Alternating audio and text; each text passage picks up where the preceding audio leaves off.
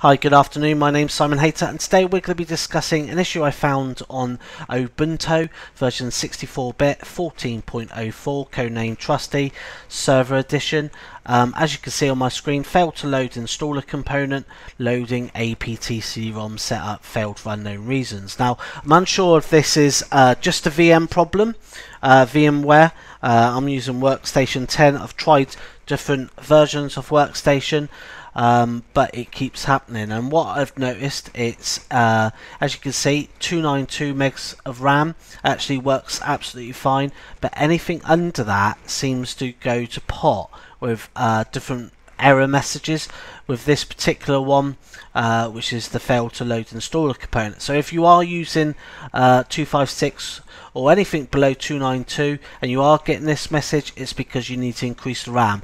Now, as I said, I'm unsure if it's VMware Workstation causing the problem or Ubuntu. I've looked on their website, and on their server guide on the 14.04, it does say recommended minimum requirements 512. Now, that's quite, I'm not quite sure why they've done a recommended minimum. They should have done a recommended requirement and then a minimum requirement. So that's quite vague. As you can see, I've installed it fine with only 292. But anything below that, I was unable to install it using VMware.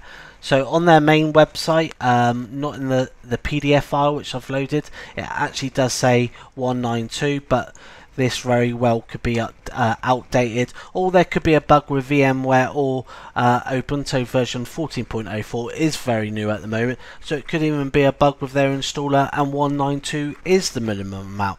But at the moment, who knows? So if you are getting that error message and you are using lower than 292, try upping it, and hopefully that resolves your problem. If you have any questions, please use the YouTube comments and I'll try and assist in any way I can. Thanks for listening. Bye bye.